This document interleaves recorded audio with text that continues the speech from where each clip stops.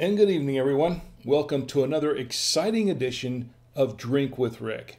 This is the show where we open up, taste, and review a bottle of wine. And we're going to try tonight. This is one that I want to try a few weeks ago, but I put it off because we were trying some other wines. And I thought this would be the perfect night to try this one.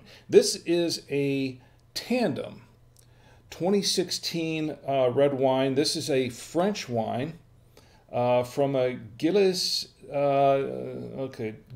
Trouillet.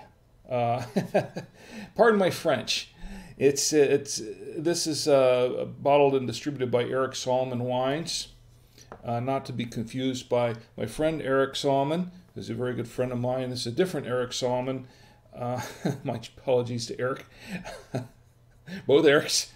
Anyway, this is a French red wine, and it is a combination of I believe it's a Syrah and a Grenache, I believe. We're going to double check that, but this is what we're going to try tonight. And to go with it, I have an interesting, now most of these, the foods I'm going to try, I should have really found some foods that really should have paired up well with this wine. This doesn't pair up as well, I don't think, but I want to have some food here, so we have some food. And this is, if I can get a close-up of this, this is a, well, maybe we can't. Here we go. There's a close-up. I have a slice of pizza here from Sam's Club, some crackers, and some mozzarella cheese, some Greek olives that are stuffed with garlic, and some beef summer sausage. Now, yes, definitely this is not the first choice probably for pairing up with this wine, this French wine, but you know, I want to have something on hand, and the things that I think would pair up with this wine, I really don't have on hand. So I think the closest thing is going to be that beef summer sausage, but we'll give it a try. We'll see what happens. Anyway, it should be fun. I just wanted to say, first of all, let me get back on the first camera, actually on this one. I just want to say, first of all, that if you are watching this, you can watch it, of course, on YouTube and Facebook. We have the Facebook chat open, and let's see who's in the chat first. Chris is joining us in the chat. Hi, Chris. It's great to see you. And also Jeff, my good friend, my old friend Jeff. He has joined us in the chat tonight. Jeff, it is really great to see you. I hope you all stick around, and watch me open up and pour and test this bottle of Tandem wine, and listen to me butcher the French language, as I often do when I have a French wine, especially if I get fairly far down into the bottle. We're going to have some fun. We'll talk about some things. To be honest, I didn't really do a whole lot of prep on this. This is, of course, a stream of consciousness kind of show, and I do like to have a few notes to talk about different things that I've thought about during the week that I thought, you know, it'd be fun to talk about on the stream. But I didn't really get that far tonight. The time just caught up with me as I was prepping up for this. So this is going to be a pure stream of consciousness kind of thing.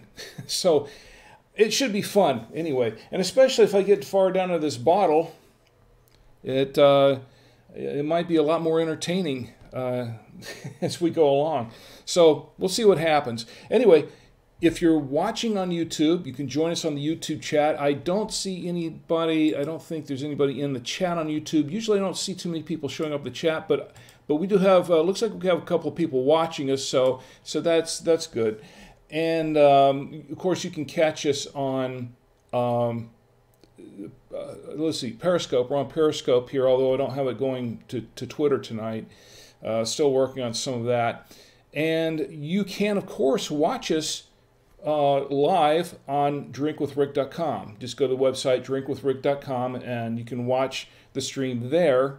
I don't think the chat's open there, but you can watch the stream anyway. And you can feel free to comment, because you can comment down in the notes below.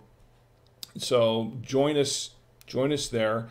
And of course, you can follow me on Twitter. I'll respond to any tweets on Twitter because I have Twitter open. And let's see, what else do we have? The Facebook page. We're open on the Facebook page. I've got the Facebook page open, as a matter of fact. That's also Drink with Rick on our Facebook page. And Instagram. We're up on Instagram, although we're not streaming on Instagram, but you can contact me there. I'm going to, before I go into opening this bottle of wine, I just wanted to thank everybody for supporting me and for supporting the stream over the last 4 or 5 months we've been doing this. And, of course, it just started off as sort of, just something fun I was doing for an evening, and it's turned out to be kind of a big production, and we're getting bigger and bigger all the time. It's really starting to, I think, take off and turn into something. So where this will go, I don't know, but I'm just having a lot of fun doing it. It's just a lot of fun, and as long as it's fun, I'm just going to keep doing it. So anyway, let's go ahead and open up this bottle of wine, and of course to open it up and drink out of it, I've got my Cooper's Hawk genuine crystal glass from the Cooper's Hawk Winery and Restaurant in Orlando, Florida, where I went earlier this year for Podfest 2019. And I also have, standing by, a bottle of water. This is my Members Markup water, a Members Mark water. I call it Members Markup. And you know what? That's something I'd like to talk about later on, because we went to Sam's Club this evening, and we had that was an interesting experience. Anyway, to open this up, I have my wine cutter here. This is from this. This was part of the set that my wife Chi purchased for me, and we're going to open this up. And with the cutter, and I think for some reason I keep losing.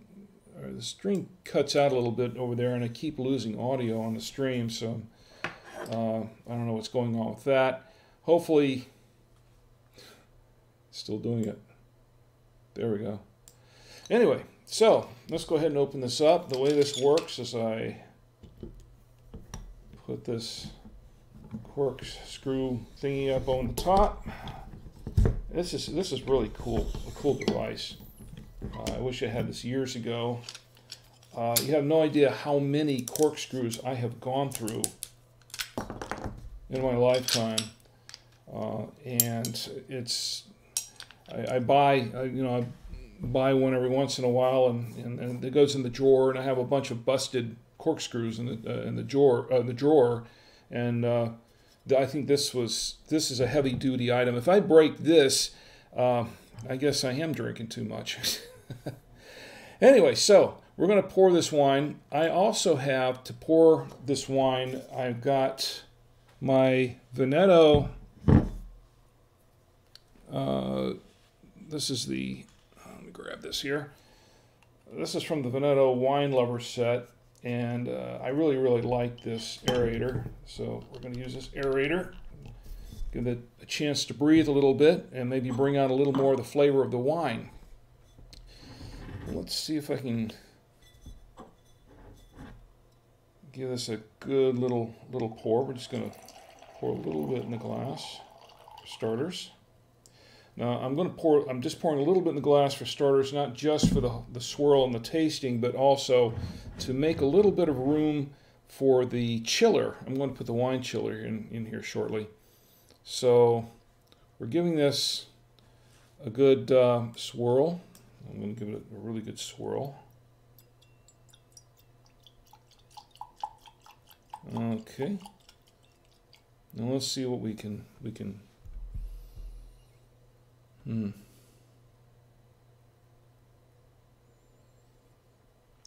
I smell a little bit of blackberry in there right away. And just a hint of cherry. Something else in there. I want to say there's just a hint of maybe chocolate. Yeah, it could be. Could be a little bit of chocolate. Let's give it a little taste.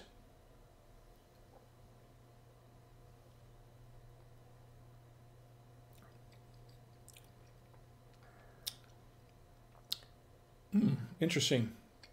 Some mixed berries is what I'm tasting. Some mixed berries. It's a little more than cherry. I taste.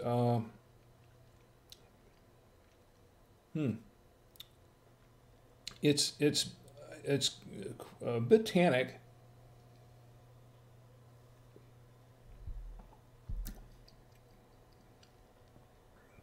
It's a bit tannic. Yeah, a little hint of chocolate.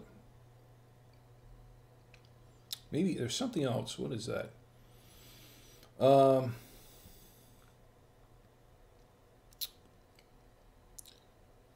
Maybe slight hint of tobacco in there somewhere too. But it's. Let me pour just a little bit more of this.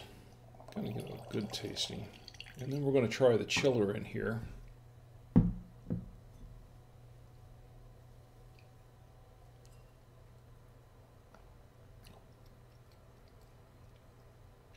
Yeah, quite a bit of blackberry in there. Blackberry's kind of strong with that, and a little bit of cherry mixed.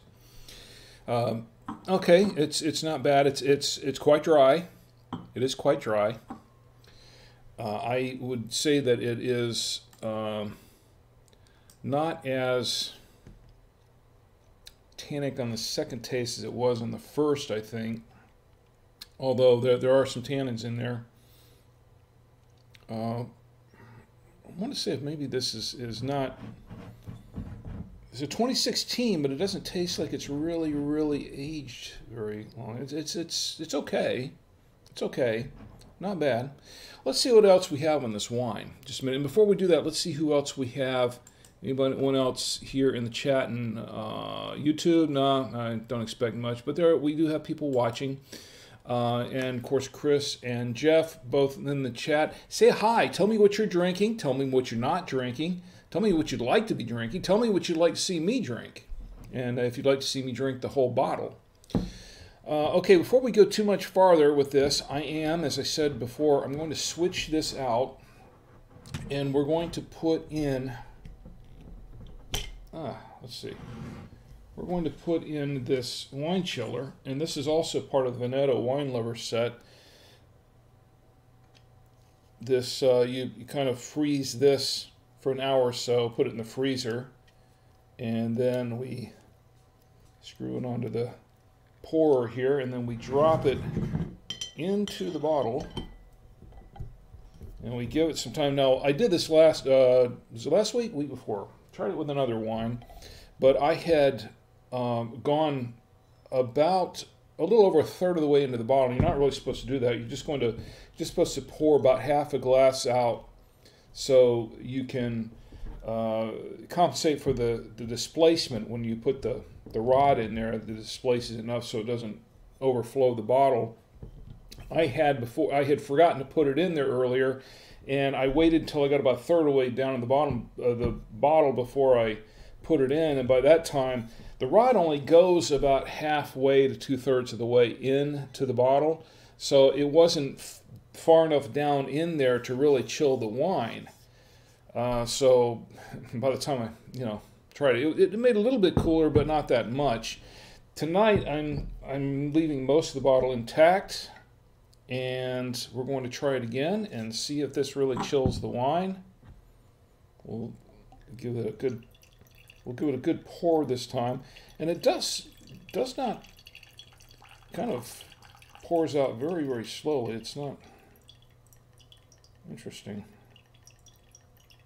I wonder if it's supposed to do it that the stream's supposed to be that light.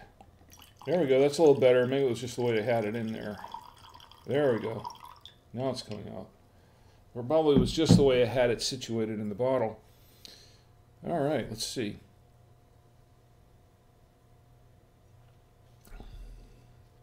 Yeah, I'd say it's about 10 degrees cooler. It is a little cooler, And I did open this bottle at at room temperature, so yeah, you can tell the glass feels a little bit cooler.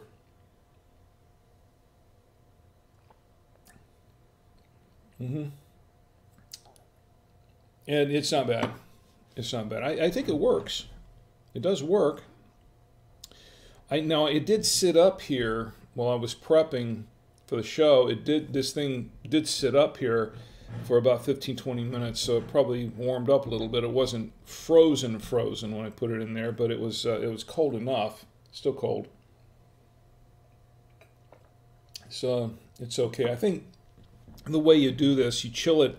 You're supposed to put it in the freezer, chill that rod for about an hour to 2 hours, and then take it out of the freezer and then put it in the wine bottle right away. You don't want to sit around and wait for 20 minutes like I did before you put it in the bottle. But it does seem to work. It does work. So I think we'll go with it. I'll say it's a winner. I'll say it's good. I'll say the wine is pretty good. It's not bad. This has a kind of a dark. It's very full bodied. This is a full bodied wine. It's very deep red, as you can see here. But it's clear. I really don't see any sediment to speak of. I don't see anything on the glass to speak of that's sediment wise, and on the wine, it does seem to have some legs. And let's see how much alcohol is in here on the bottom. It says, it doesn't say actually. It doesn't say what the alcohol content is. Now that's interesting. This is the first bottle of, no, I take that back. It's on the front. It's on the front. You know, as a matter of fact, I didn't show you a close-up of this. Let me get you a close-up of this. This is the front of the bottle. And then if we go, this is the back, and I'll just read what's on the back in case you can't see it. It says, Eric Solomon Selections. Each wine made by Gilles Trullier is sourced from a unique terroir in the Roussillon. And I don't know, it's French, and reflects the rugged landscape in this sunny and mountainous corner of southern France. And that was easier to read than that other bottle of wine I tried to read a few weeks ago that was all in French. Anyway, that was a lot of fun to listen to. I went back and listened to some of it later, and I just cringed. I said, you know, I took a year of French in high school, and it's pretty clear that I didn't learn any French in high school. It's pretty clear. So, this bottle of wine, let me see what it's. I think this would probably. I don't think it's going to pair with anything well on my plate. It's definitely not the pizza. I don't think it's going to work well with the pizza. I think this will probably go okay with maybe some grilled meat. I think you could drink it with a burger. I think you could drink it with a decent steak. I think if you had a decent, like a New York strip or maybe even a porterhouse or something like that, it would probably work well with that. I think it would probably work well with lamb, maybe some smoked turkey. I don't think so. I wouldn't drink this with a white meat like a chicken or a pork or something like that. I really wouldn't do that. I don't think it works well with those. But I think it would be okay with a grilled meat that's maybe not. It's not too. I mean, don't have it with a grilled hot dog or something. I don't think it's going to work well with that. But I think it would go okay with a burger, maybe kind of a smoky burger. I think it would be okay with, there are some tannins in this wine. I think it would be fine with a New York strip or I don't know, whatever you like to maybe a ribeye or something. A good grilled ribeye I think would be okay with. This is not this is a French wine, and it would probably pair well with some decent rich French food too. It'd probably be okay with that. I don't think this is a wine for anything like pasta or fish or anything like that. This is not that kind of wine. But I think it would go well with some of these. That's what I'm saying. I have this slice of pizza from Sam's Club. I don't know that I would really try it with that. I will try it with the beef summer sausage.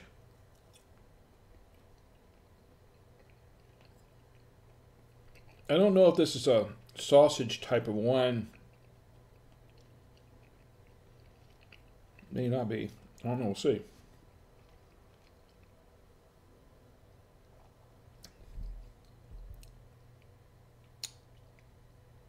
It's okay.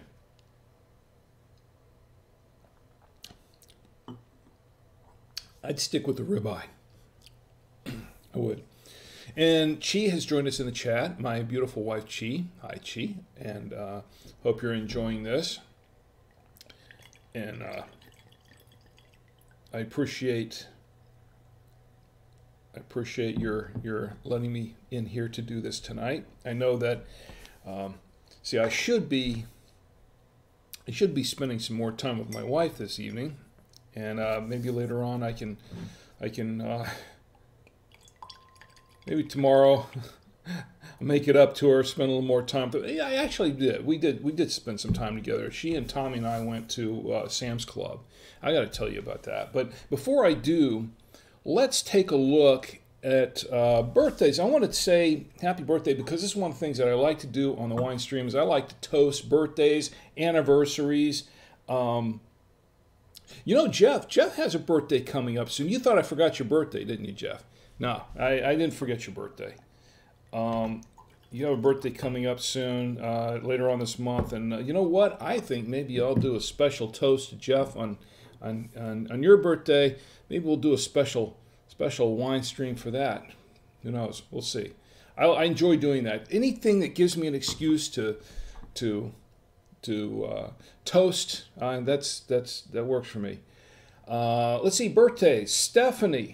Stephanie has a birthday. Her birthday is today, as a matter of fact, is her birthday. Now, Stephanie, she and I are childhood friends. We go way back to childhood, back when we went to the same church, and back when we were kids.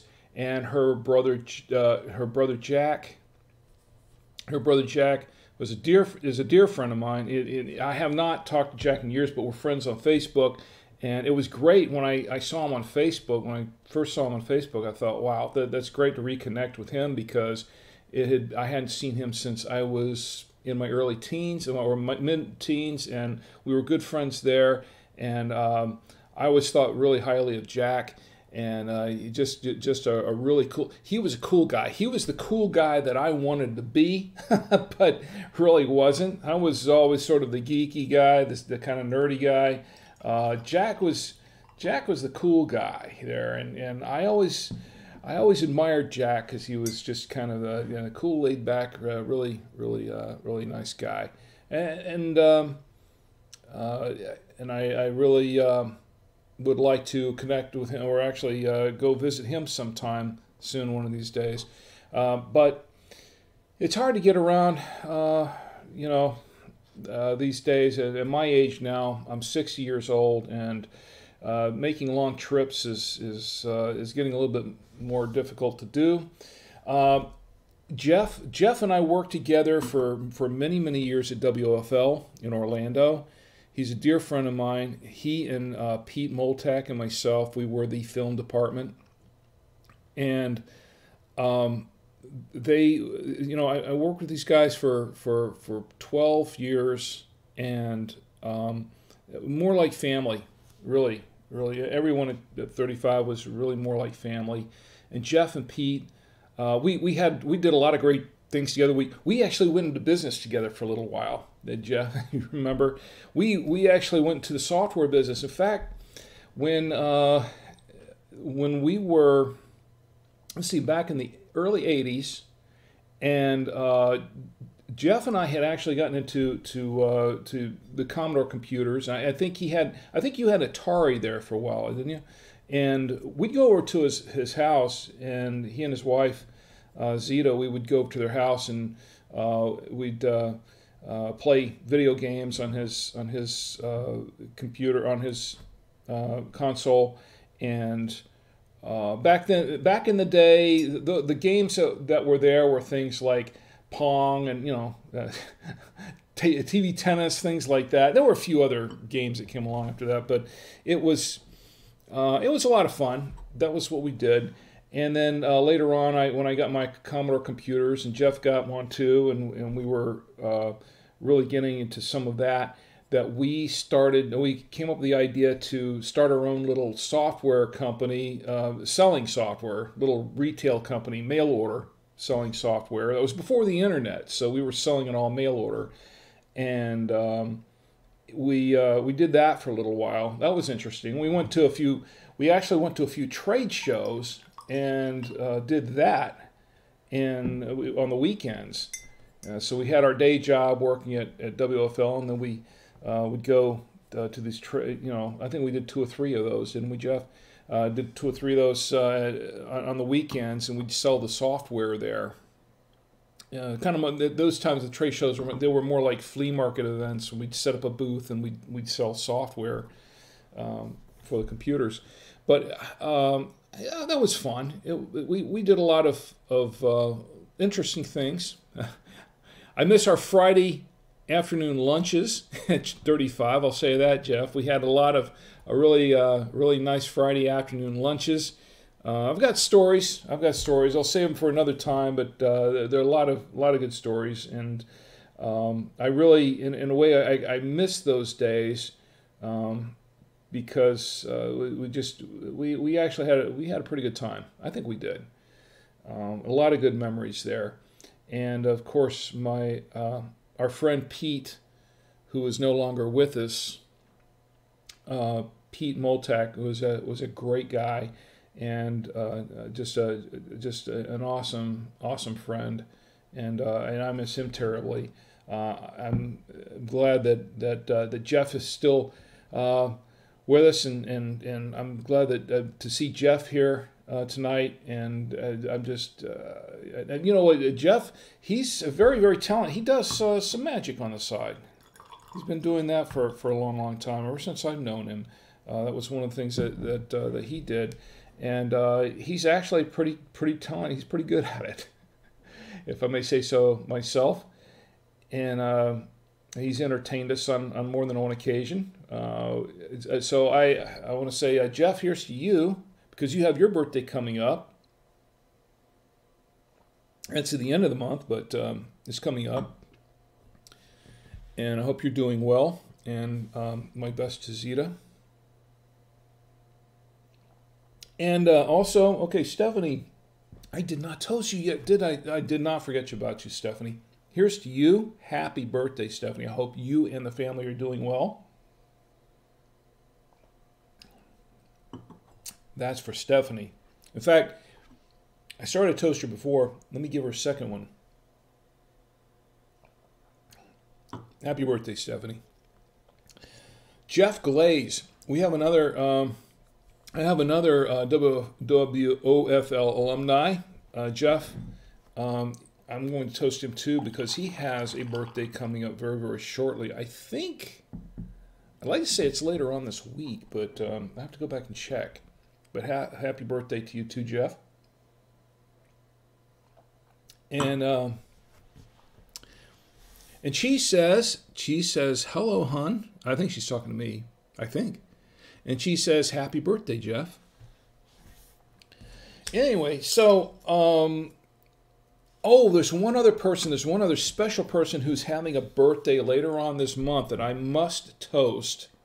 Also, WFL alumni. I don't think he's watching tonight, but you might catch this later on. Mike Papademos, I want to say... another really cool guy. I'm going to say I worked with him for many, many years at WFL. Here's to you. Happy birthday. to Michael. And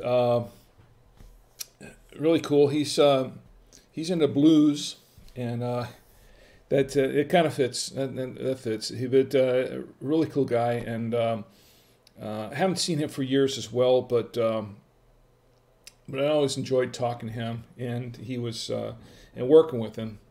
So miss these guys from WFL. I would also like to, let's see, I think that's got it for birthdays for right now. If anyone else is having a birthday coming up soon, let me know, because I would definitely want to toast you too. I don't see any anniversaries coming up, but we do have some days of the week, or some days of the year, I should say. I was looking this up earlier. August 1st was National Mahjong Day, National Raspberry Cream Pie Day, National Girlfriends Day, National Minority Donor Awareness Day, National Respect for Parents Day. You hear that, T.N. Tommy? National Respect for Parents Day. Missed that. Okay. Okay, now here's something that, what's the first Thursday in August? That's, let's see. First Thursday in August was the 1st of August. So I missed it already, but that was National IPA Day. And if you like IPAs, if you're into IPAs, and my boss and my friend Danny, he really likes IPAs.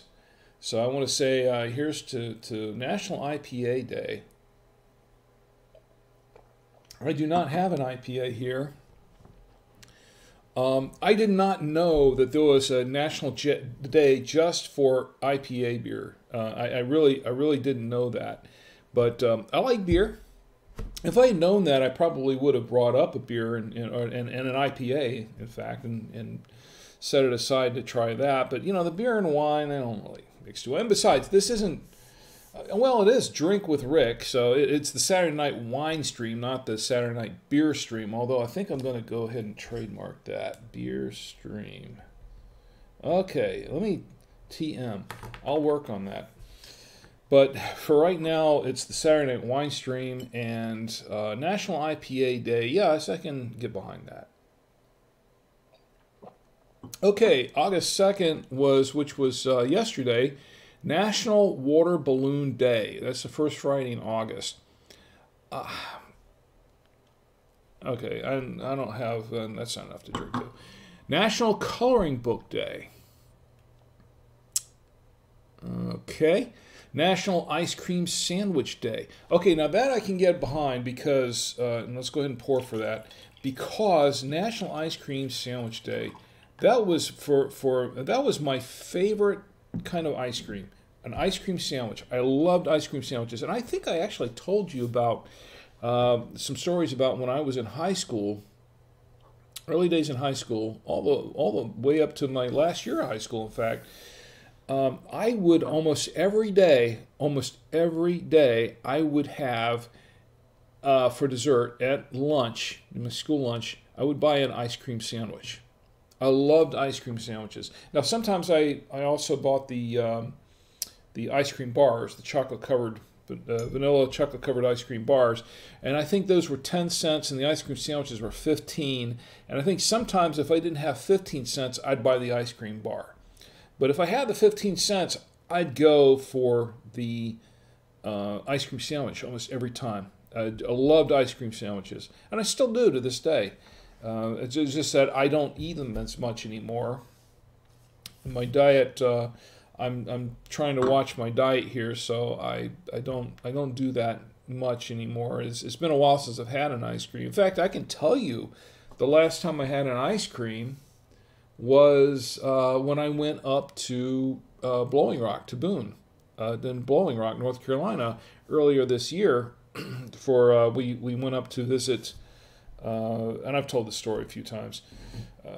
We went up to visit Appalachian State University for Tommy, because he's interested in going to college there, and Tommy and his friend Nick, and Chi and Tia and myself went up there for the weekend. We toured Appalachian State University. We stuck around for Free Comic Book Day, and then Tommy and Nick recorded an episode of their Cube Command podcast there at Appalachian State University. And then Tommy and I recorded an episode of our Free Stuff Show podcast there, and they provided all the equipment for us. That was really cool of them. The library there, the bookstore, I should say. Sorry, the great folks at the bookstore heard that we were coming, and they set up. And we said, "Can we do a podcast in here for Free Comic Book Day?" And they said, "Sure." And they set everything up for us. Set up us up with a nice booth, a nice table, and even made signs and provided all of the equipment for us and everything. Then we sat down and we did the podcast. It was pretty awesome. The people there were just amazing. They really were. The accommodations we had there. Anyway, we toured around Blowing Rock and Boone. And of course, while we were at Boone, we stopped and had lunch at the Daniel Boone Inn, which is, if you've never been up there to Boone, North Carolina, you must, if you ever go up there, you must stop at the Daniel Boone Inn. It is just an awesome, it's like a family buffet kind of thing, where they have a huge Lazy Susan thing there, and they just bring the food over, and it's just, it's an awesome, it's amazing experience. The food is just excellent, but it is some down-home southern mountain cooking, and it's just great. You definitely don't leave hungry there. I'll say that. But we went around Blowing Rock, and we go up there. We go up there about once a year. It's not our first time. We go up there once a year at least. We try to. A couple of times we've been up there twice a year, just because we like the area so much, and we visit around. They have nice. They have the Blowing Rock breweries up there. They have a lot of wine. They're a really big wine town, so they have wine tastings and festivals and things like that going on throughout the year. They have all kinds of stuff happening up there in the Blowing Rock area. Where was it going with this? I don't know. Anyway, ice cream. Thanks. So this year we went up there, and I'd been on my diet because I was trying to stay off of the sugar and things like that. But since we were there, and we went to the ice cream shop there, and I had to have an ice cream. I just had to have one because they have great ice cream. They have incredible fudge. They make the fudge right there. You can watch them make the fudge, and they make it fresh, and so you can watch them make the fudge by hand, and then purchase it. And they have the ice cream. They had. I think I had the Superman ice cream is what I had. So it was good. And it's been a while since I've had it. So I said, "What the hey?" And I had some ice cream, and it was really, really good. And then I haven't had any ice cream since because I'm trying to be good. I'm trying to stick to my diet. All right, well, I'm not trying that hard because I did have a Girl Scout cookie the other day. You can't resist Girl Scout cookies, you know? I mean, there's just something about the cookies that are pretty good. Even though I have a thing about that. I have my reservations about that. I really want to support the Girl Scouts, but as far as the Girl Scout cookies are concerned, if the Girl Scouts made more off those cookies, I think I'd feel better about buying them, but even on the diet. But the fact that I know that it's almost, to me, it almost seems like the cookie company is just exploiting the Girl Scouts to sell their cookies. Because from what I've heard, I don't think the Girl Scouts make that much on the cookies. I think it's the cookie companies that really make the money. And I'm not a big fan of exploiting. I don't like to see companies exploiting children that way just to sell products. And now maybe I'm wrong, maybe I'm all wet, but I love Girl Scout cookies. I mean, they're hard to resist. They really are. But I like to think that I'm buying them because I'm helping the Scouts. I'm helping the Girl Scouts. I'm contributing to doing something good for someone else. But I'm just wondering how much I'm really helping the Scouts, and how much I'm really helping the cookie company that's using the Girl Scouts to sell their cookies. So I don't know. My niece Amanda, my sister Gina's daughter, youngest daughter, my niece Amanda is a Girl Scout, and they've been selling the Girl Scout cookies. They're really big on this. So I don't want to talk badly about the Girl Scouts. I really don't. Let me check the chat again real quick. And let's see. Gina's in the chat. Gina, it's great to see you. And Megan's in the chat. It's great to see you, Megan. It's wonderful to see all of you. Of course, Gina is my sister. Megan I work with at work. And they're both awesome people. And I'm just glad to see them here, and I hope tell me what you're drinking. Say hi. Tell me what you're drinking. Tell me what you're not drinking. Tell me what you like to be drinking. It's my tagline now. I'll tell you what I'm drinking. This is what we're doing tonight. Is we're doing Tandem. This is a Gillies. Gina, don't laugh because I'm doing the Gillies Trouillet 2016. French red wine. It's a French red blend. It's Syrah and a Grenache, I think. And I know you're not real big on Grenaches, Gina, but this is a blend. It has the Syrah in there. It'll cut a little bit of the Grenache. It's got. I've picked out some really strong on the blackberry, a little bit of cherry, strong on the blackberry, a little hint of chocolate. I thought I tasted some tobacco early on. It's a little bit. It's a bit tannic, but it's actually pretty decent. It's actually pretty decent wine. I'm going to actually have some more because I've been drinking enough. I don't know. Megan would like to see me drink more. I know you'd like to see me drink the whole bottle, Megan, and probably you too, Gina.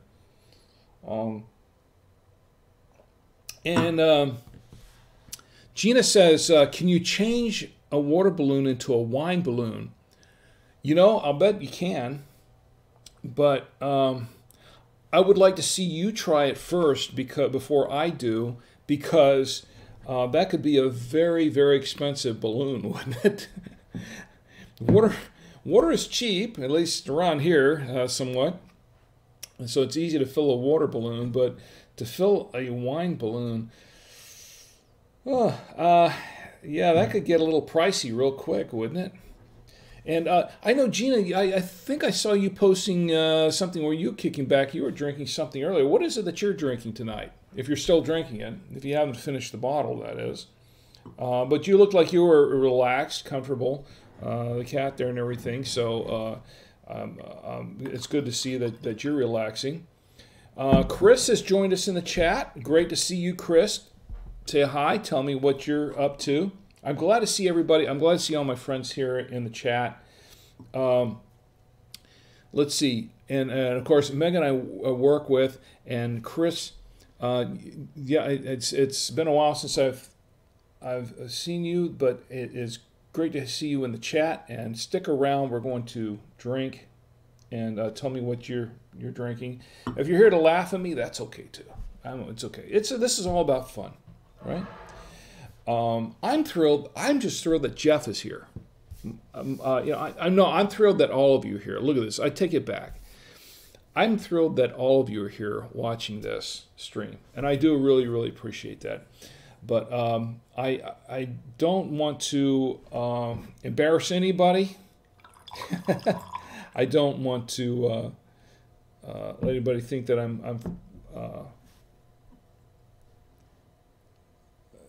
I'm embarrassing myself. And I'm getting far. You know what? I told myself I was going to limit myself to half this bottle, but it's not even 12 yet.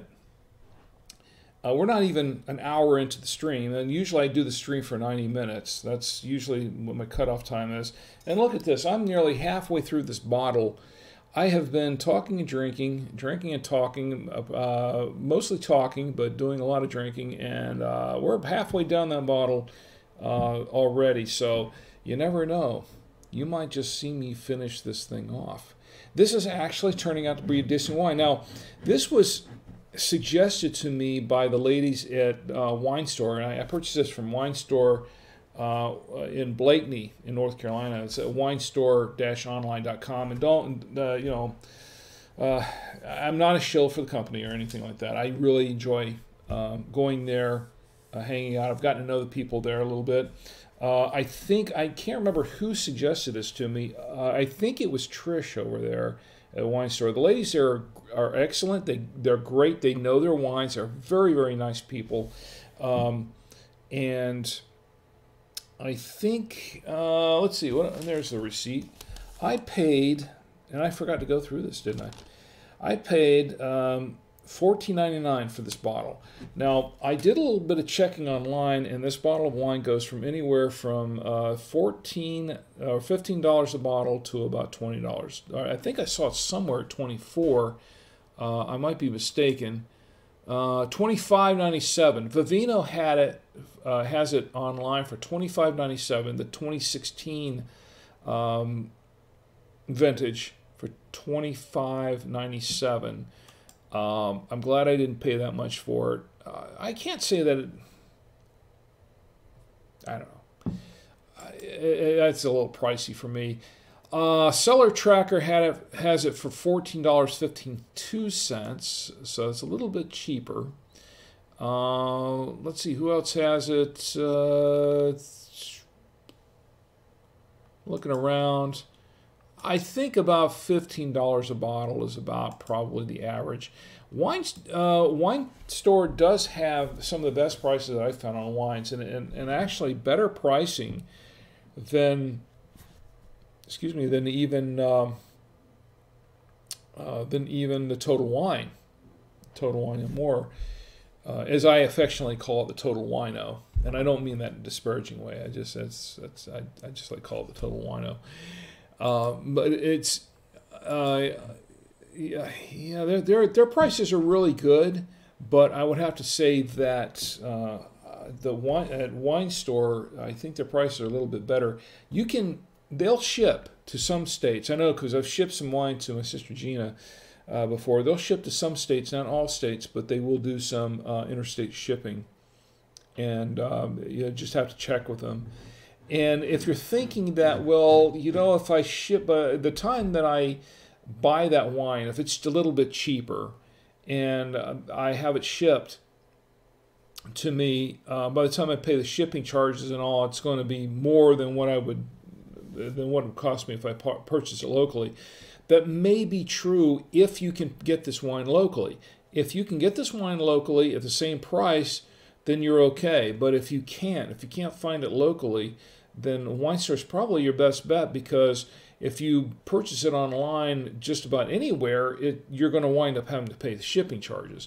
And I think we talked about that in a previous wine stream where I looked at some pricing. There was I can't remember the name of the online company, but they were selling wines that you can buy pretty much anywhere in the local, your local Publix or Harris Teeter or whatever, wherever it is you like to shop for food, your supermarket or grocery store.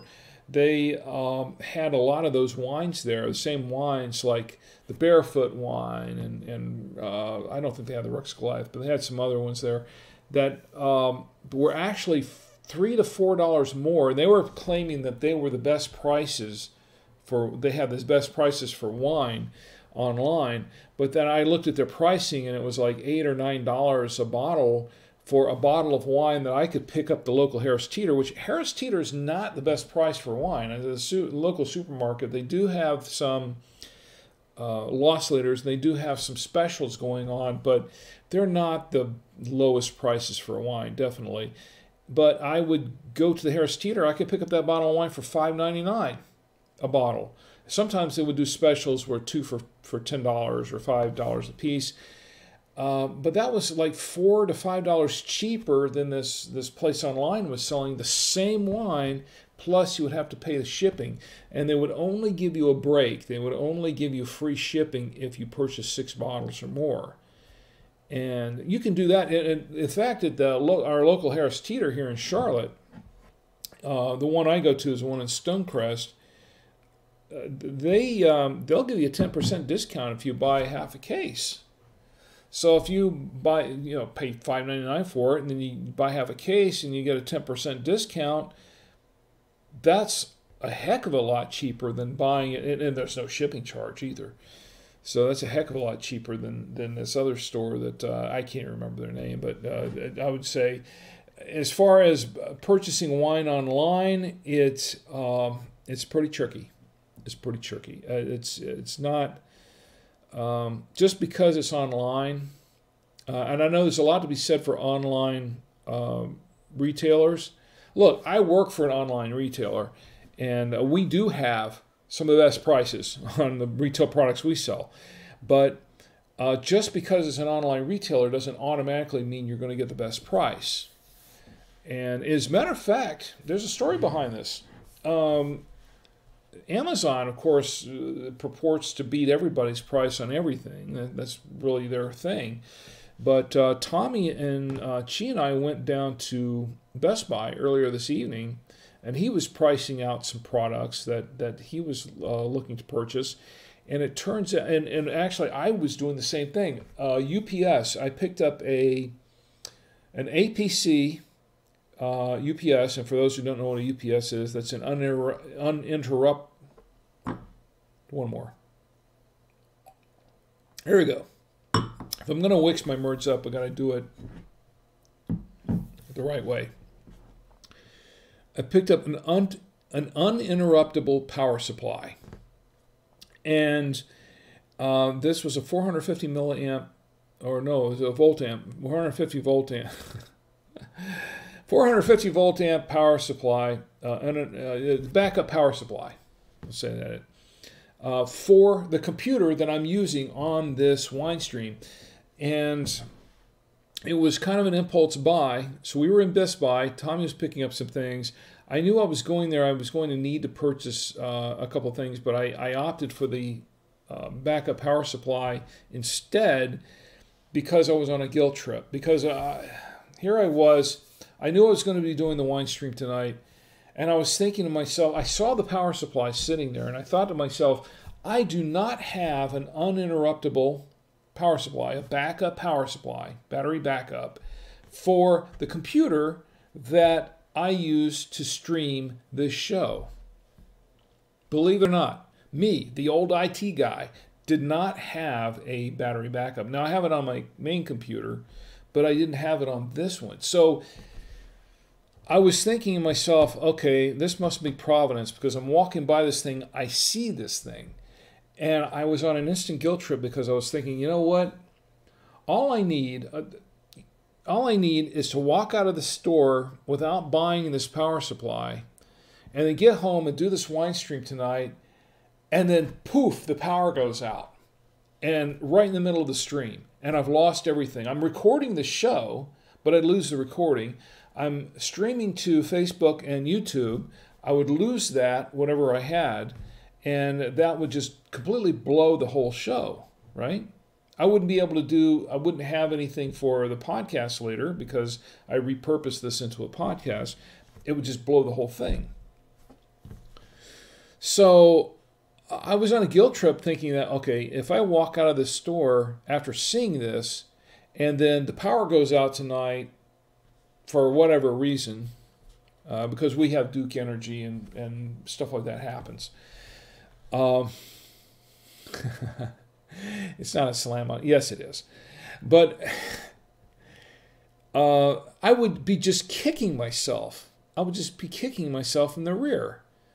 And that's not fun, especially no, I wouldn't. That would not be good. So I thought to myself, okay, I have to purchase this thing and take it home and set this thing up for the wine stream tonight. So that's what I did. Where was I going with this? Hey, it's kicking in, isn't it? So anyway, I remember now.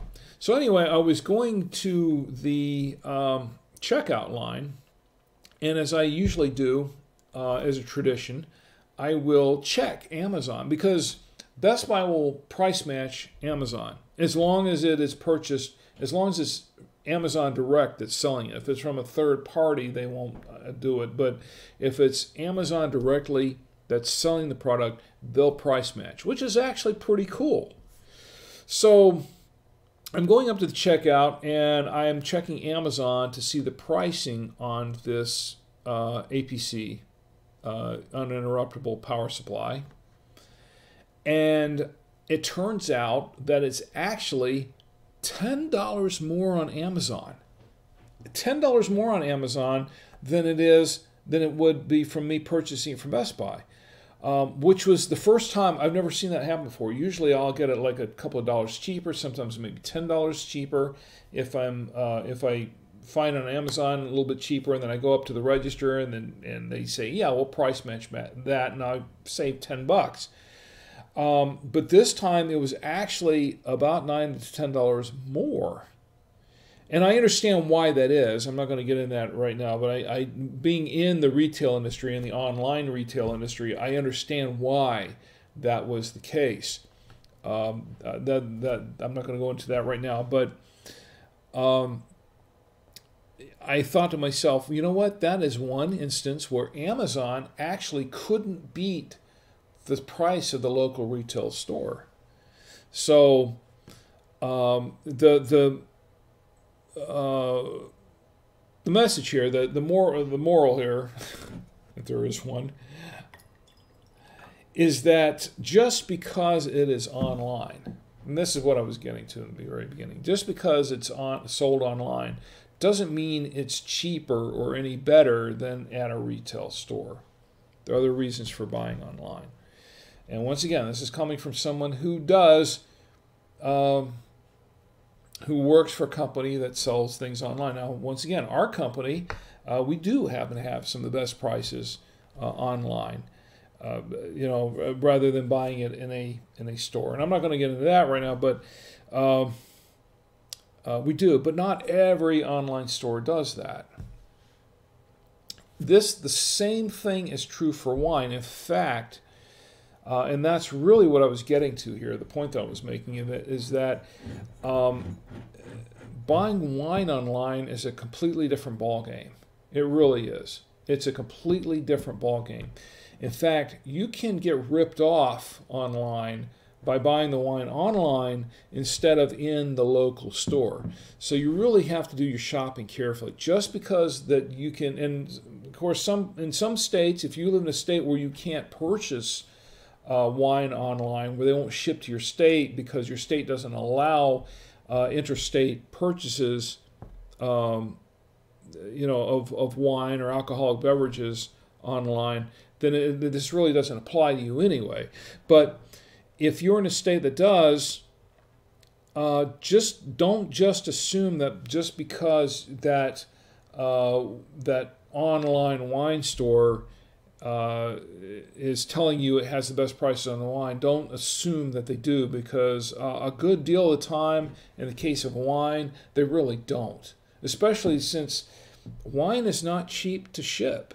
It's not cheap to ship, so it's not often that you're going to see, or you're going to run into a company that sells that will sell you a bottle of wine with free shipping. You're just not going to see that. Now you'll probably get it if you get maybe a case, or maybe half a case. But if you're buying a bottle or two, you're really not going to see a lot of free shipping online. So by the time the shipping charges kick in to that bottle that you've purchased online, if it is cheaper than your local supermarket, a good deal of the time, you're actually better off just buying it from your local supermarket or from a local wine place like a Total Wine or a wine store or something like that. So that's just something to note. And I know I went really long on this, but it's something that I thought was important to share, that if you're into wine and you're thinking about buying wine online, especially from some of these wine clubs, you want to be extremely careful. And I'm not dissing the wine clubs. I mean, there's some of them that are pretty good, a couple that I'd like to join, but you want to be extremely careful and shop around before investing in that sort of thing, because that's really what you're doing is you're investing in those. You're not just shopping around. You're really investing yourself into those online wine shops. Let's see who else we have in the chat right now. Of course, I've already said hi to Megan and Chris. Ed has joined us. Ed, it's great to see you. I'm glad to see you in the chat. I hope you're drinking something. Let me know what you're drinking. Say hi. Tell me what you're doing. And Dee has joined us in the chat. Dee, it's great to see you too. Dee is another is someone else that I've worked with a long time ago, and it's great to see all of you here. And in fact, if both Ed and Dee, different places, but they are both people that I've worked with for many years, and in different places. Ed at Disney. Ed is someone that I worked with when I worked at the Walt Disney World Village, when it was called the Walt Disney World Village back in the day. And yes, I've worked in a number of places. I've done a few things in my life. I worked at Disney, Walt Disney World for a number of years. I worked at Channel 35 for a number of years. And in fact, there was a period of time when I did both full-time. I worked 2 full-time jobs. And I would tell you, I would not recommend that to anybody, but it was exhausting, especially because I would commute to both. And I would drive back and forth to Disney. And for those of you who don't know the layout of out there in Florida, in the early days, Channel 35 was located on South Orange, or actually North Orange Blossom Trail. We were north, it was south on the trail, but on the north side.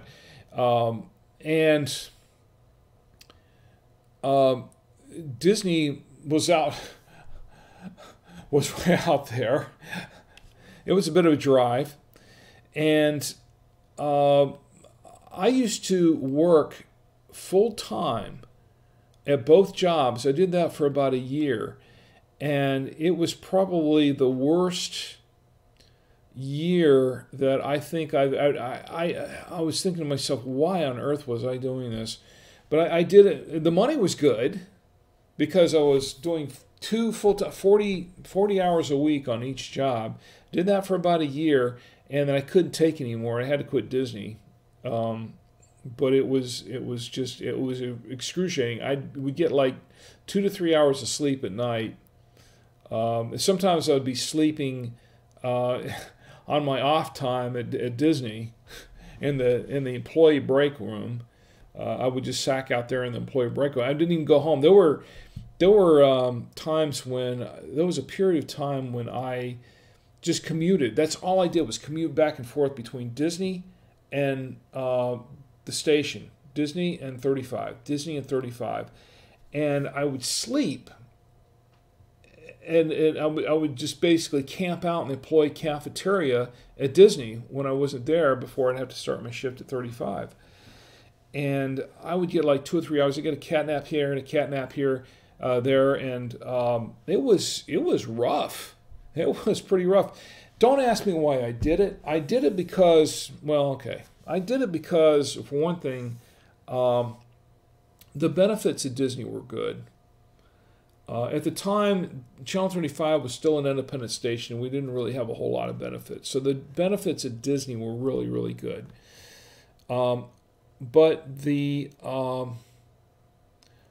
Channel 35 television was really what I wanted to do. I wanted to do more in broadcasting. So I wanted to stick with that. I had acquired that job. I got that job. It was a long-fought job, and it was something that I really wanted to do, and I wanted to hold on to it. And it was kind of tough for a while. But when I quit Disney and went full, I just stayed with 35 after that. it was quite a relief because for me physically and a little bit mentally, because I just realized, why had I tortured myself for a year doing that? I know that the folks, the people I worked for at 35 appreciated me for that. The people at Disney, they didn't care. They didn't care. I was just one more warm body there, which is another reason why I quit Disney. I was just another warm body, and it was not a tough decision to make when I finally quit. It was just very, very difficult to give up the benefits, because the benefits were actually pretty good at the time. So once I got used to that, then and when I was at full time at 35, after we were purchased by Meredith, and I acquired more benefits from there. Then it was all good. It was fine, but it was a little rough in the early days. It really was. Anyway, let me tell a little more of this. So, what was that? Oh yeah, I missed my notes. Okay, so I was going to tell you what happened at Sam's Club. Now, at Sam's Club, I want to give kudos to the people at Sam's Club. Now, this pizza, I'm not going to eat this pizza now because it's just way too cold. It's been sitting out for more than an hour, so I'm not going to eat it. But we went to Sam's Club this evening, and we went there for a couple of things. One, we picked up some bottled water and things like that, and we did a little shopping. And Tommy was looking for a chair to replace it. His chair was broken in front of his computer chair, so he was looking for a new one. And I went there for the bottled water.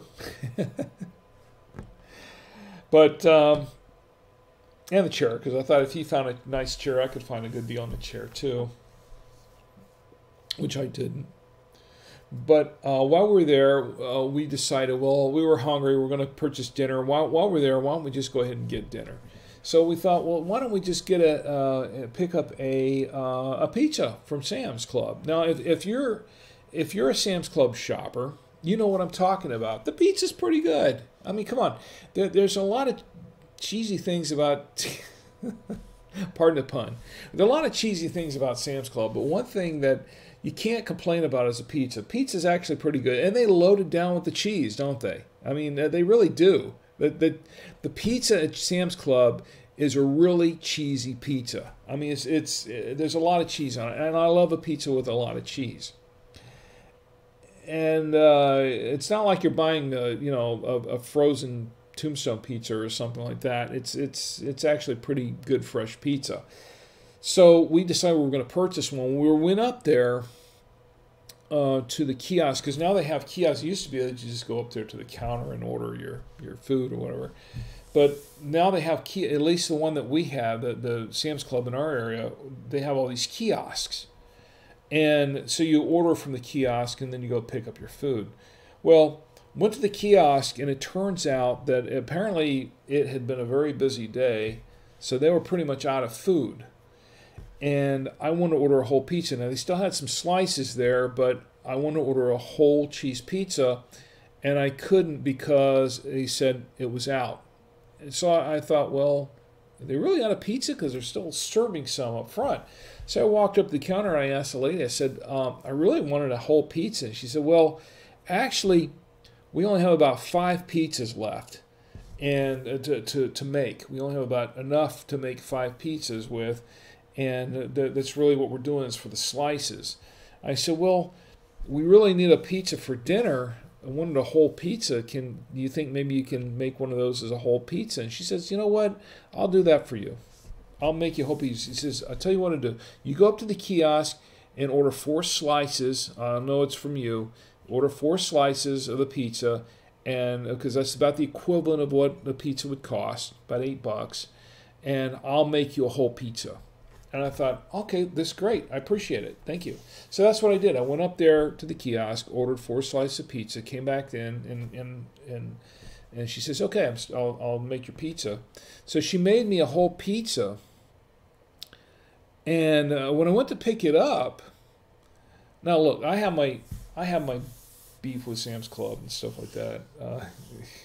That's another pun, but I'm not even going there. But one thing that I really, really appreciated was that she went the extra mile for me. And I don't even know her name, but she went the extra mile for me. She personally attended to making that whole pizza for me when she didn't have to do it. And when she gave me the pizza, she grabbed an extra piece off the counter, or off where they had the slices, I should say. And she threw that in because she said, you know, when this pizza came out, I looked at this pizza, and there was one slice there that had almost no cheese on it.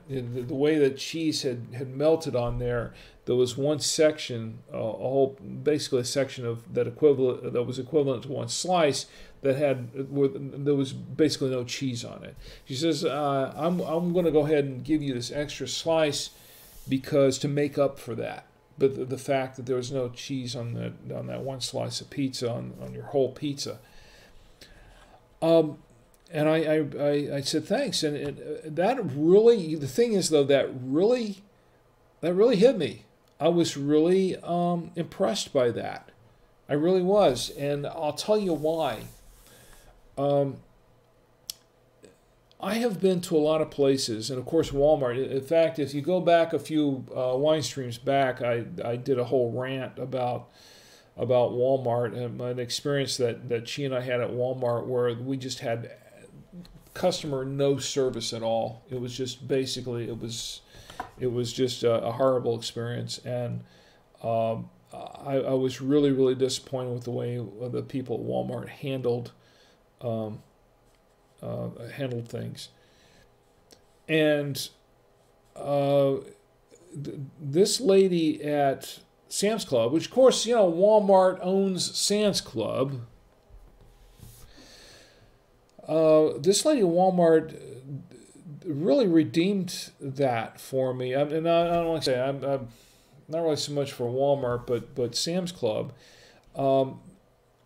She made my day. She just absolutely made my day. That little extra customer service, because she took some personal attention to making that pizza when she really didn't have to do. She did not have to do that. It was the end of the day. This was like 8 o'clock at night, and they were out of a lot of the food, and there wasn't much going on. She didn't have to do any of this. She didn't have to do any of it, but she took it upon herself to take a personal. To take some personal attentiveness to this, and to really take care of me. I mean, she really did, and I was really touched by that. I thought, you know, this is real customer service. And she made this pizza, and then she looked at the pizza when she was going to give me the pizza. She didn't have to do any of this. She didn't have to make me a whole pizza. She could have just easily said, well, we're out of the whole pizzas. We're not going to do that. But she didn't do that. She said, yeah, I'll make you a pizza, you know. And she told me how to go about doing it so that we could get one. And then when the pizza was made, she looked at the pizza and said, you know what, this pizza is not up to my standards, my personal standard. This is her talking. I mean, she's saying to herself, this pizza is not up to my personal standards as to what the pizza should be. So I'm going to give him an extra slice of pizza to make up for that. That really, really impressed me. So this is an example of the way customer service should be. And because of that, that really renewed my faith in Sam's Club. And just her act was something that I'll have to say, you know, I want to toast her. I don't know her name. I really don't. I don't know if I'll ever see her again there the next time I walk into the Sam's Club. But I want to say our local Sam's Club, and this is the one at across from the Carolina Mall in Charlotte, in South Charlotte, okay, in the Pineville area. If anybody from Sam's Club is watching this or happens to catch this later, you should give that lady a raise. You should hold on to that customer. Excuse me. You should hold on to that employee. Yeah, someone kicking in. I don't know. Hold on to that employee because she is somebody that's worth more than gold, worth more than her weight in gold. That's customer service, and that's somebody that gets you a customer for life. Just be a simple act like that. And here's to you. I don't know your name, but here's to you. Thank you very much. The pizza was excellent, but even if it wasn't first rate, even if it was just okay, I'd say your customer service more than made up for it, and I thank you very, very much. I just want to say that. And this should be a lesson to every company that that's really striving for to really win the hearts and minds and the wallets of their customers. If you want to win the hearts, minds, and wallets of your customers, put out exemplary customer service like that. Strive to train your employees and choose your employees. Choose the employees that are going to deliver exemplary customer service like that. Because that's worth more. I'm going to give you a flip side of this. I gave you a great example of this, and I really didn't intend to do this tonight, but I'm going to do this now because it just brings up a whole thing about customer service, about customer loyalty. And I'm going to have some more wine. In fact, you know what? I should have a little bit of this water because the water's here so that I don't get wine headaches. There's a rule, basically my rule. Have a little bit between each glass of wine. I know I've had a couple of glasses of wine.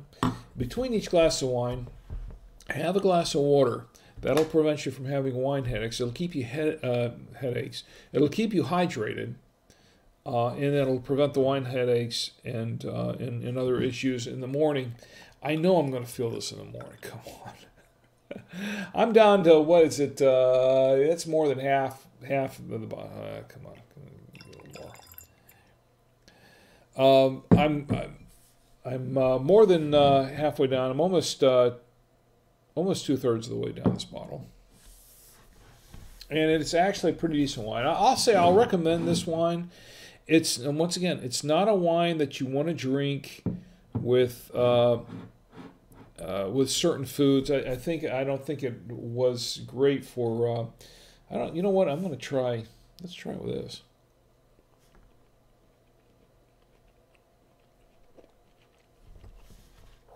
I love garlic stuffed olives. I can tell you right now, this Greek food is not going to go well with this French wine. And it doesn't. There you go. But, hey, this is entertainment, right? So, anyway, the Tandem wine, I think, is a decent wine, going for about $15 a bottle, and I paid $15 a bottle for it from winestore-online.com. I bought a few. I have this receipt here, by the way. I bought a few other bottles of wine too, and I'll tell you a couple of them. I have a couple of them. I'm going to show you a little bit closer shot of this. You can't really see it, what's written on here, but I'm going to read it to you. This is what I bought this week at the wine store. Okay, I bought the Cantin Povero Dolcetto. We've actually, where is it? The Monferro Dolcetto. Excuse me. The wine is kicking in, and it is. We did that at the wine stream last week. I really enjoyed that wine. Go back and watch that wine stream last week. That was fun. I enjoyed that wine so much that I bought another. I want to buy another bottle of it. And let me tell you something. At $8.99 for that bottle of wine, that was well worth it. I might pick up a couple more bottles of that. It was definitely worth it. $8.99 a bottle. I think they got a special buy on this, so I don't know that it's going to last for a while. But if you're really interested in this wine, if you saw last week's wine stream and you're interested in this wine, buy it from the wine store. winestore-online.com. It's a great price for that wine. I don't think they're going to have a whole lot of it for very long. Not if I go down there and buy another half case of it or something, if I can afford it.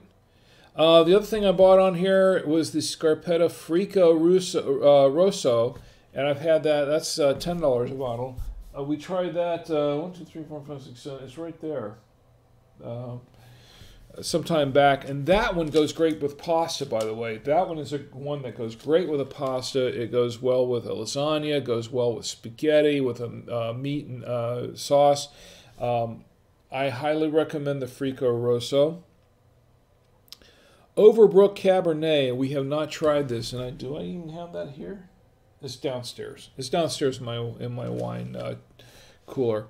We may open that in a future wine stream. I had a slight tasting of that. I thought it was really, really interesting.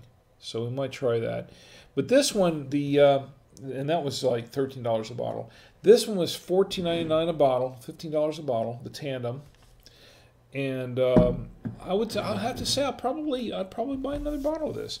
I was a little skeptical when I went there, and I said, I was specifically went there saying, I need something to test I need something to open on the wine stream next week.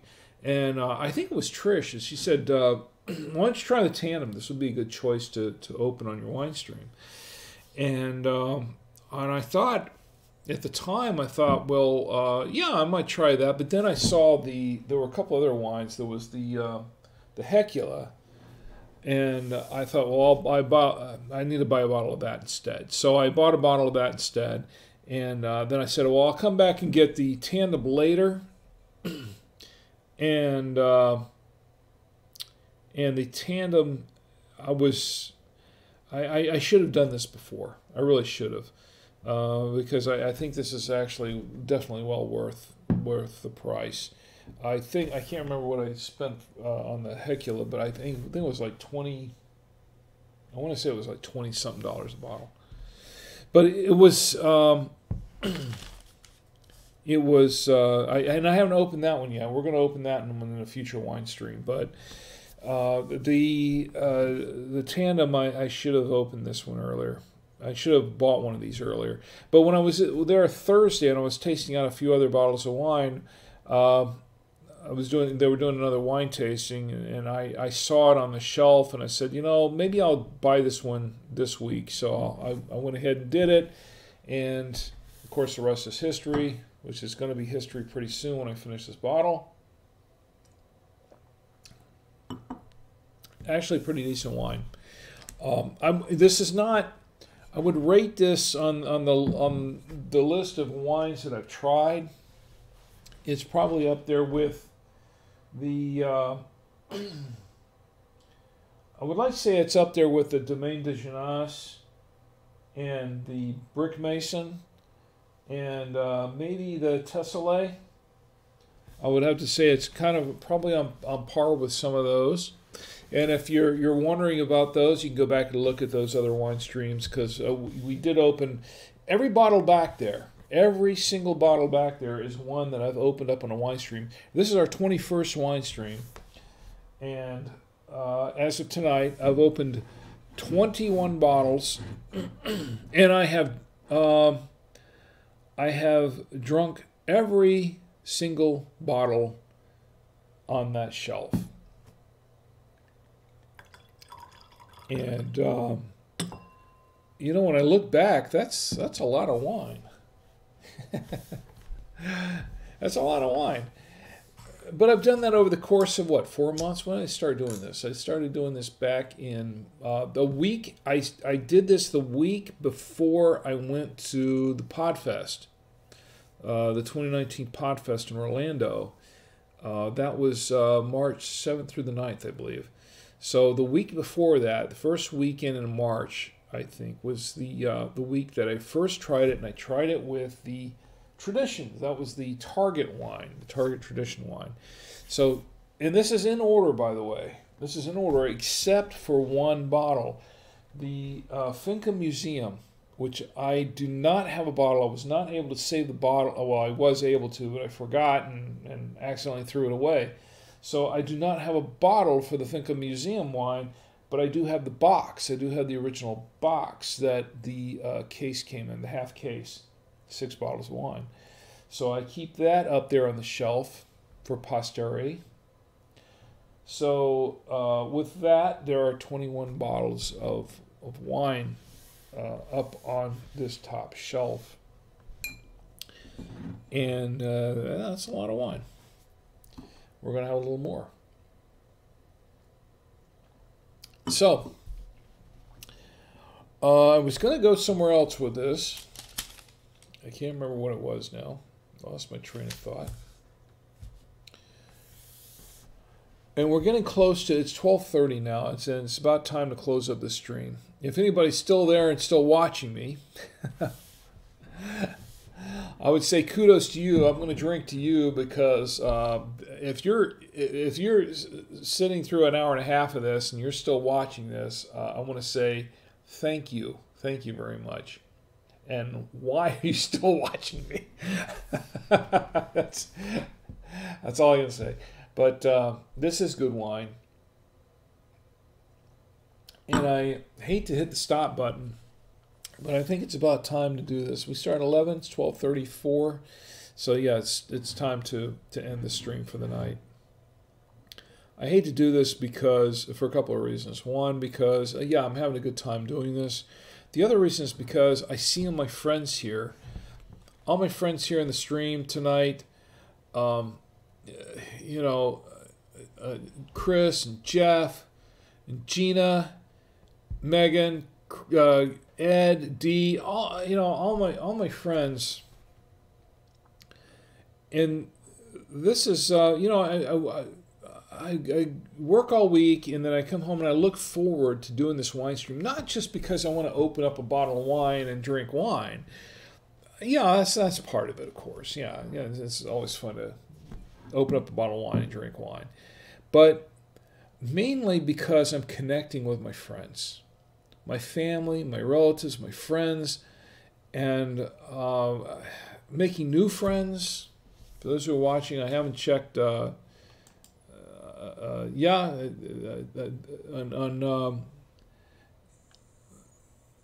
you know what? As a matter of fact, I missed the live.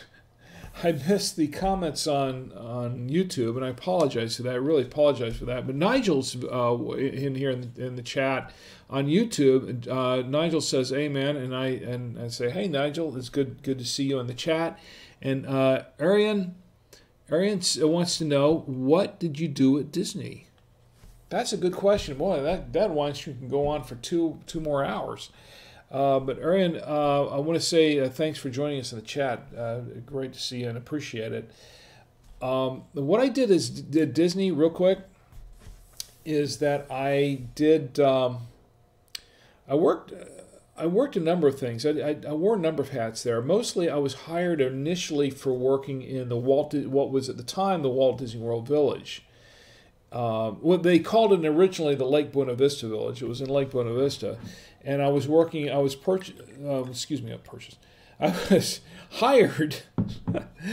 It's that way sometimes. I was hired for working in food service. And serving food to the customer. And my very first job at Disney was scooping ice cream at the Borden ice cream shop on Main Street at Walt Disney World. I did that for the first week, and then after that, they moved me over to Lake Buena Vista, which later became the Walt Disney World Village, which later became the Disney Marketplace, and I don't know what they call it now, but it's changed names so many times. I moved there. I moved to the Borden ice cream shop in the Walt Disney World Village, and they had built a kind of a multi. It was one building, but there were several things going on in that building. There was the Borden ice cream shop, and then there was the Veranda restaurant, and then there was the Sara Lee bakery. And I started off scooping ice cream. And I tell you what, the first week that I worked at Disney, the first 2 weeks that I worked with Disney, I went home and I was exhausted because we're not talking about scooping ice cream for a few people. We're not talking about scooping ice cream for about 100 customers that come in, the local ice cream shop every day. We're talking, this is the Disney World. This is where we're talking about 20, 30,000 people at Disney World all lined up waiting for an ice cream cone. And I scooped thousands of ice cream cones. I scooped hundreds, 1,000 ice cream cones every day. And the first 2 weeks that I worked there, when I got home, I reeked of ice cream. I'd have to take a shower because it was all over me.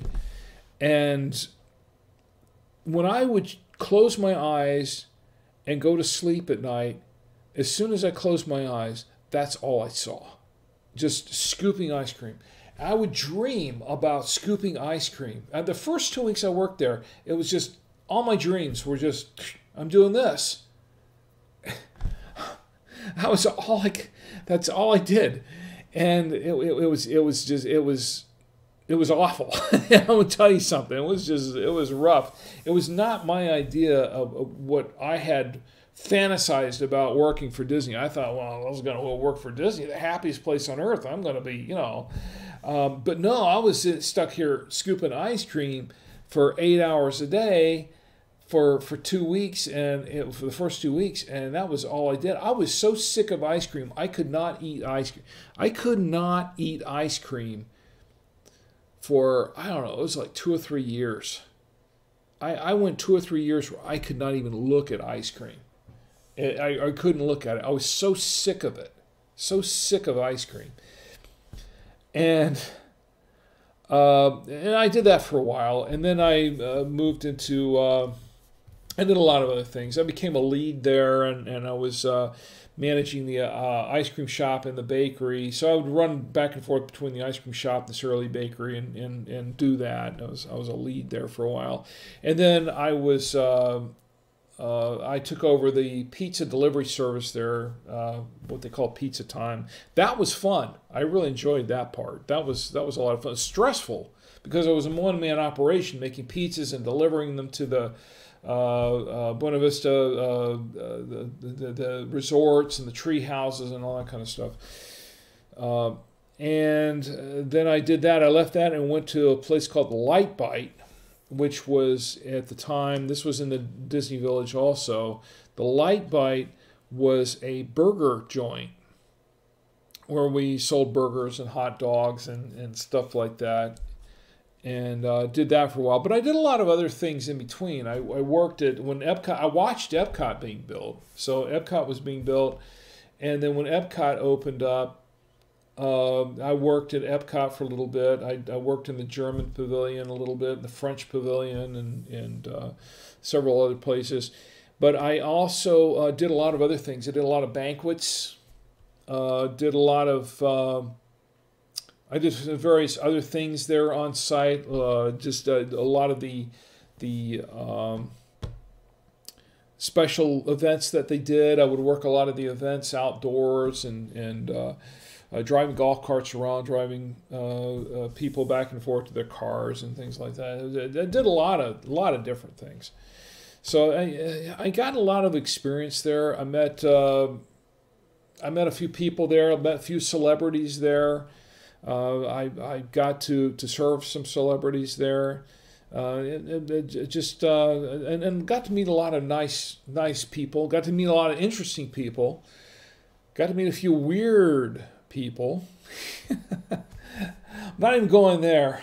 But had a lot of weird experiences there working at Disney. Did that for 9 years, but that was pretty much my Disney experience, and that was and I could tell you some more stories, but I'm not going to even do that right now. Hopefully that answered your question, Arian. Anyway, so it's about time to wrap this up, and I went long, as I often do, because I like to talk. Love to talk. That's why I do this, right? But I like to drink too, and that's why I do this. Once again, I want to thank everybody for sticking out with me tonight and for being here to drink with me. I really appreciate all of you. I look forward to doing this every Saturday night. Not just because I can open up a bottle of wine and drink it and try it out and eat a little bit of food, which is right now is getting really, really cold. But because I can hang out with you and just talk about stuff and just chat, and I appreciate everyone who's contributed in the chat.